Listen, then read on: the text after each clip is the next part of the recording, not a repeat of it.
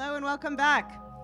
Our next speaker he came and spoke at our first Supercon in San Francisco in 2015. Was anyone there? I know Shanice started it. Okay, so he was a 2015 Hackaday Prize winner. He won the 5th place prize, and he is a finalist this year. So we'll be announcing the prize winners tonight, so you should definitely come back to see if he's a winner. So during the day, he's an electrical engineer who works on implantable medical devices. But at night, he does hardware hacking and photography. He just wrote a book about ultraviolet photography, and that's what he's going to be talking about tonight. So please, or today, not tonight. Please welcome to the Hackaday Superconference stage, David Prutchi.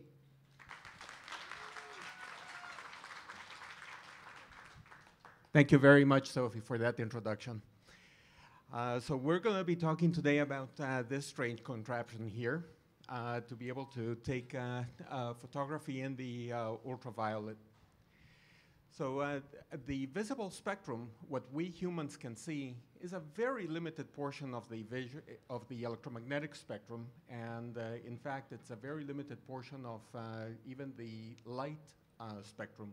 We can see from between 400 nanometers and 700 nanometers, but there is quite a bit more outside of that spectrum. And what's interesting is that light outside of that visible spectrum penetrates objects differently and reflects from objects differently, interacts with matter very differently.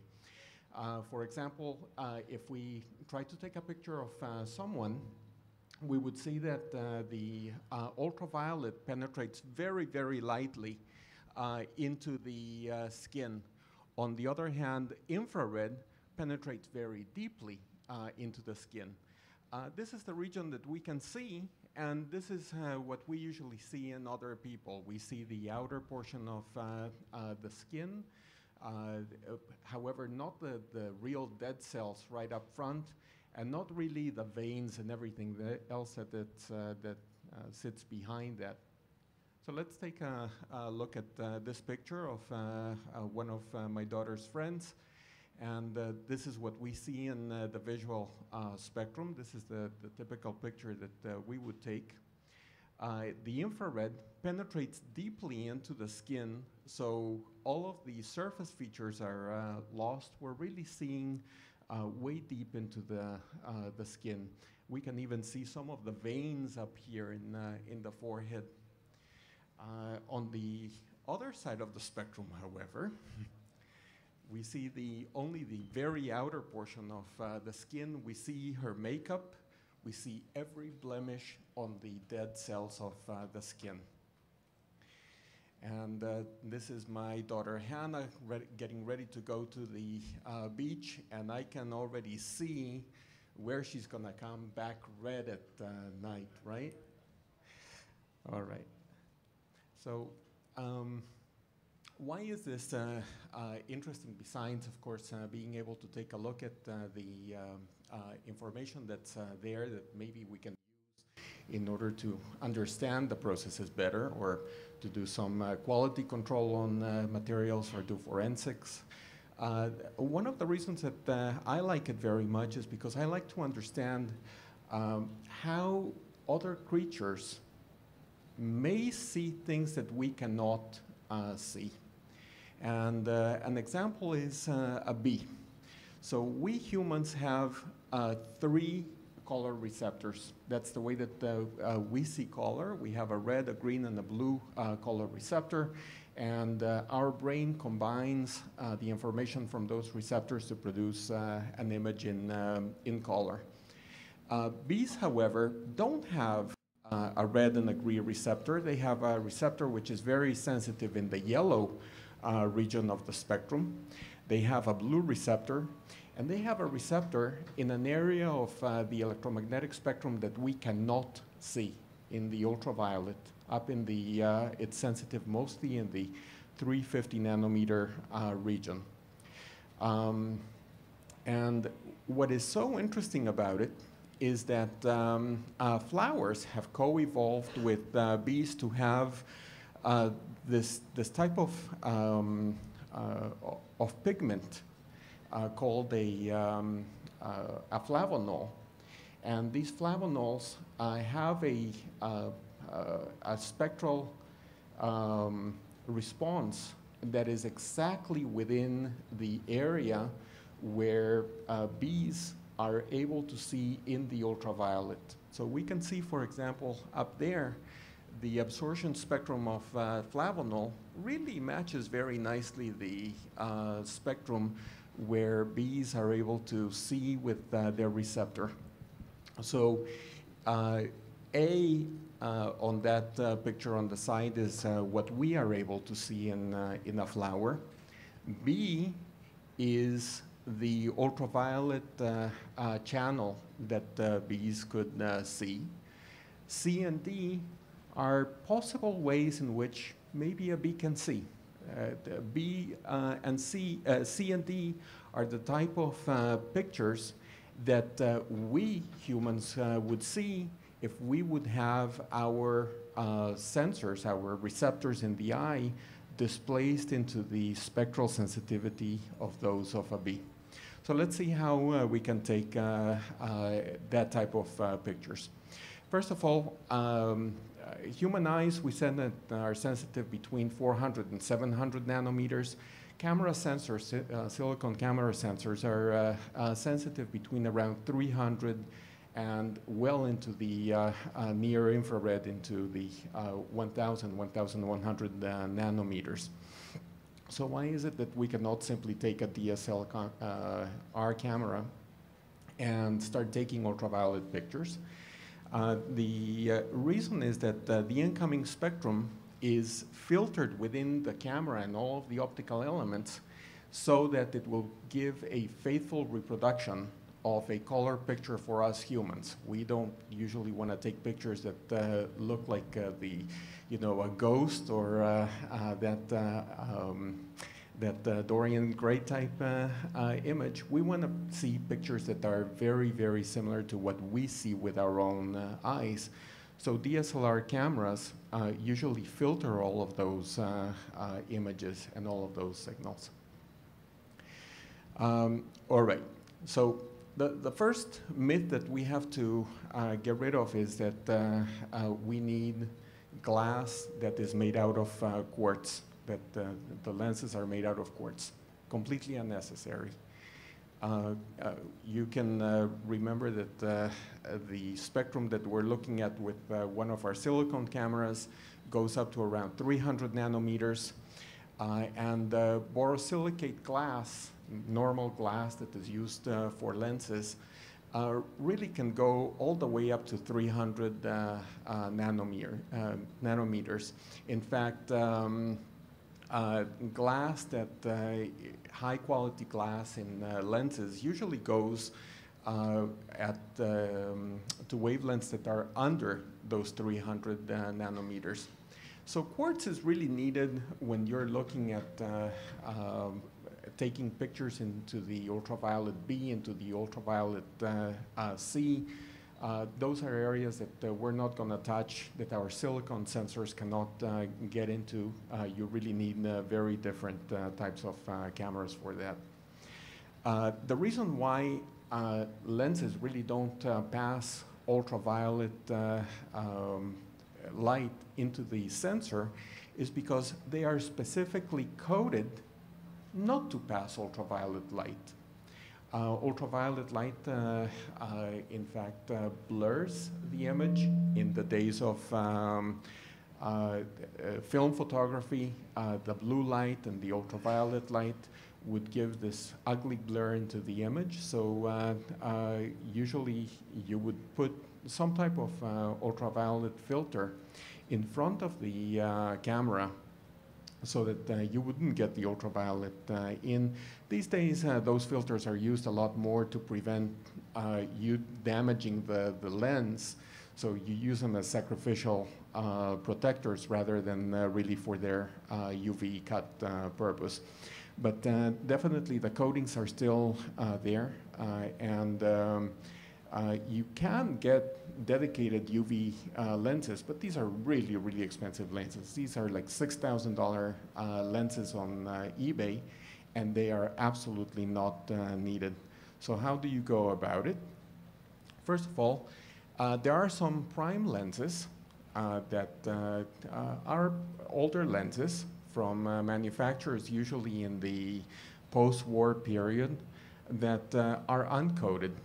Many of them come from Russia or from East Germany, where the coating processes were not there, so they just left the coating out. And these lenses are excellent because they pass the ultraviolet image without much filtering.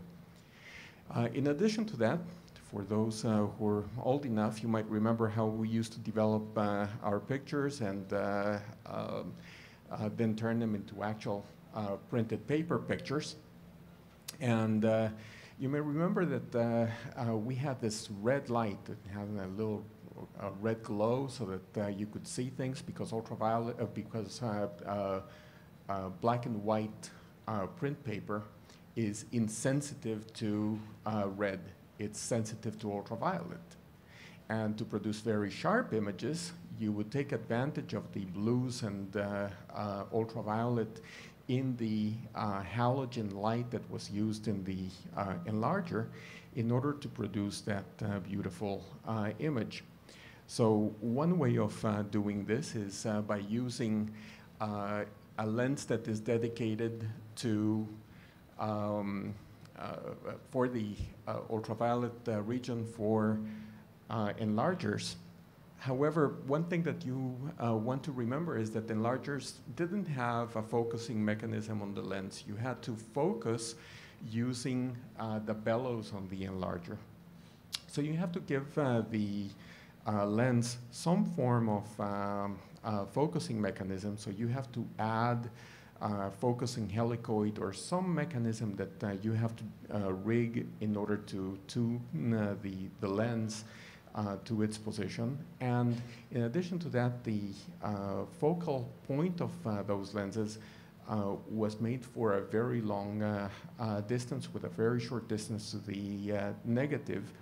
So you also need to separate it enough from the sensor so that you could project the image. The next place where the ultraviolet signal gets cut off is through what is called the ICF, which is the infrared cutoff filter. And then there is an anti-alias filter in there because it's a digital camera. So all of those have UV coatings that get rid of the UV signal. So the first thing that you have to do, and probably this is the most complicated piece of modifying a camera for work in the ultraviolet, and we'll give you a camera in the infrared as well, is to get rid of the infrared cutoff filter. The reason that camera sensors have this IR filter is that the camera sensors are exquisitely sensitive in the infrared. And that means that you need to get rid of that infrared so that it will only leave you the ultraviolet, the visible spectrum. However, camera manufacturers usually coat that lens against ultraviolet as well. There are some older Nikon cameras where that don't need to be modified because the infrared cutoff filter does pass the ultraviolet wavelengths. Now, since the camera is so sensitive to the infrared and to the visible, you have to do something in order to filter out the image so that you will get the ultraviolet in. And that means that you have to get rid of all of that. You have to get rid of all of that, and you have to be left just with the ultraviolet. And that means that you need to use an ultraviolet filter. However, please notice in the graph in the top that ultraviolet filters also have an infrared pass. Okay, the first subharmonic is going to be in the infrared, And the camera sensor is so much more sensitive to that infrared signal than in the ultraviolet signal, that if all you do is take an ultraviolet filter, what's so-called an ultraviolet filter, put it in front of your camera, all that you're going to get is an infrared signal. So what you really need to do is filter that and add an infrared cutoff filter that will get rid of all of the infrared, but nevertheless allow all of the visible and UV to go through. My favorite is a filter that is ready-made, although I can show you how to make your own. That gives you a camera that now allows the ultraviolet signal to go through. The only problem is that how do you actually see what you're trying to take a picture of, because now you have a camera that passes light that your eye cannot see. So you have to use composition in live view mode, which is a great thing with digital cameras. You can turn on the screen and see what you're actually taking a picture of. And last thing that you need in order to take a picture is light. Sunlight is great, but in addition to that, you can see that the spectrum here at sea level starts to get rid of a lot of the ultraviolet light that we need in order to take pictures. So a very good way of dealing with that is to add a flash. Flashes usually have some way of filtering the ultraviolet. So you also need to modify those cameras in order to get the ultraviolet through. So let's get to how do you actually produce these pictures. We said that we take a picture that is going to contain the visible channels that bees have, a picture that contains the ultraviolet channel that bees have, and then we somehow have to combine those channels to produce the images. That means that after you take the pictures, you're not going to see them straight out of your camera. You're going to have to take them and put them in your computer and do a little bit of channel swapping. So Photoshop can take care of that. MATLAB can do it. Any of your programs that are able to actually decompose the images into their RGB channels will allow you to extract the independent channels. Of course, that means that you have to take one picture without the filters. Then you have to take another picture with the ultraviolet filters. Now you have a total of 4 channels, the red, green, the blue, and the ultraviolet. And now you're going to start combining those images. That requires a lot of being able to precisely match the things, because the lenses are going to distort the images in different ways for the visible and the ultraviolet, which means that you're going to spend some time in front of the computer trying to put them together.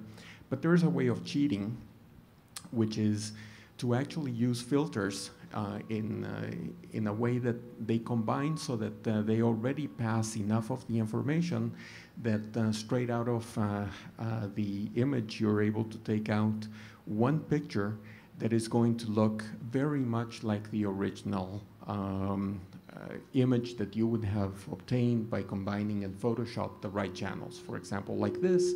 This was not done through 2 independent photographs that were then separated in Photoshop and put together again, but rather a single image with the right stack of violet and ultraviolet filters. Sophie mentioned that I worked on polarimetric imaging some time ago, and this is because I like to see the way that animals that have these different senses are able to see things that we cannot see. And that makes me very interested in the way in which really other animals are able to see with a channel that we cannot even map. Bees, as you might remember, had 3 channels. And the difference between bees and humans is that the channels are simply shifted towards the blue. However, butterflies, and there are some birds, who are tetrachromats. They have 4 true channels. They have our red, our green, our blue, but they also have an ultraviolet channel. So how do you actually add information to an image that we cannot simply replace colors and say, yeah, that's probably how they might see? You actually have to think about ways in which the additional information can be added to the channel in a way that we can still see it, but nevertheless not lose too much by substitution. So possible ways are to highlight a color and to add it to the image, or to change the intensity of the image as a function of the ultraviolet channel. And what that does is give us a different perspective on what we can see. So here we have a pair of butterflies. The top butterfly is a male white cabbage butterfly. The bottom one is a female white cabbage butterfly.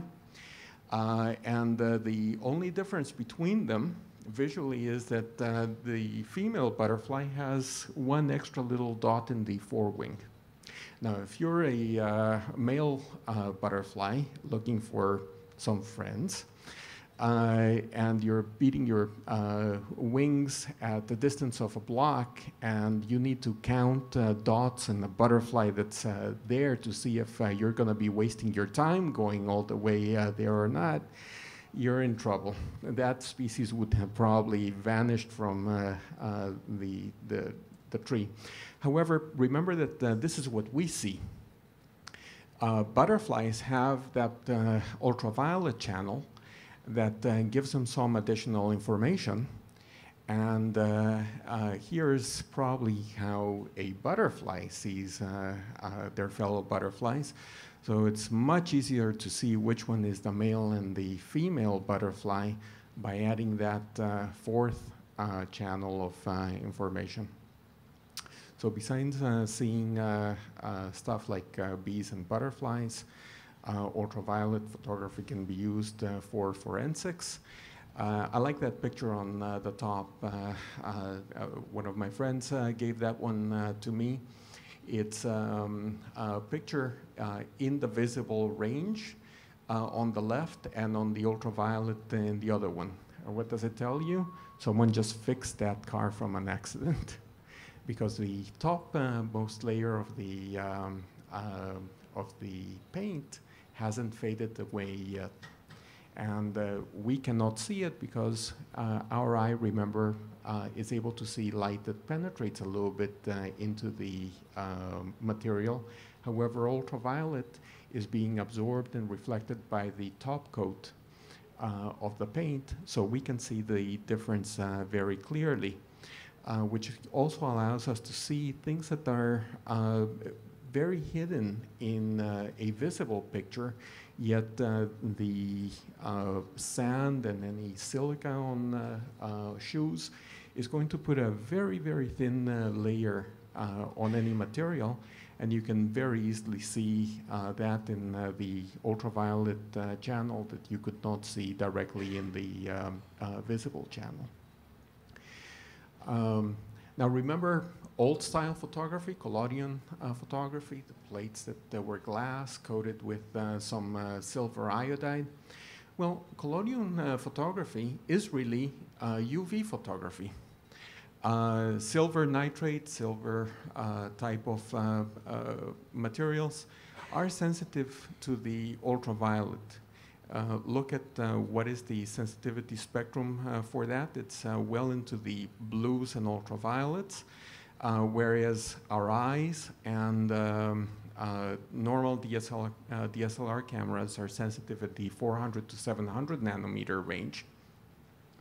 So my view is that people who were photographed with old style photography were not as grim as they look. I know that those were really bad days and they worked a lot harder than we do today, but nevertheless I do have a little bit of an explanation regarding that.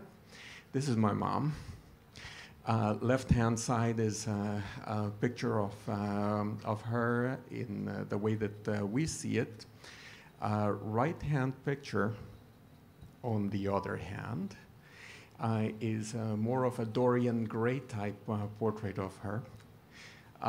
This is in the ultraviolet, and what happens is that really same pose, same exact everything. You see that every single outer skin cell that is dead shows up in the ultraviolet, which doesn't show in the normal visual range. So I think that this type of picture that we see from before, these were not as grim as they look in the pictures in collodion. Besides annoying your mom and making her look even older than she might be, the one application of this idea is in archaeology. There were many discoveries that were made in the early 1900s, late 1800s. Take, for example, that picture up there on the right upper side. That was taken by Hiram Bingham, the American discoverer of Machu Picchu. And he took that picture, of course, with some type of silver nitrate type of camera. And if we want to understand weathering patterns and what has been done to the rocks since that time, we wouldn't just be able to take a normal picture and try to compare the two, because the two really don't compare to each other. They're taking completely different spectra if you don't consider that the type of material that was used to take the picture back then is nowhere near the type of material that is used to take the picture now.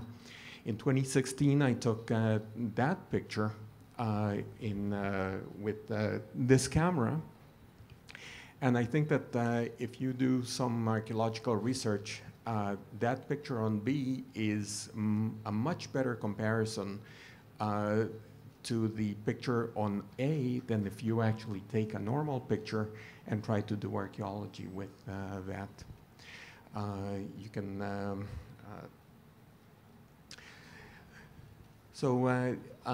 there's of course a lot more technique to deal with in ultraviolet photography. I usually put whatever I do in UV and IR imaging in my blog uvirimaging.com, or you can find a complete description in the book Exploring Ultraviolet Photography. And I'll be here available for your questions.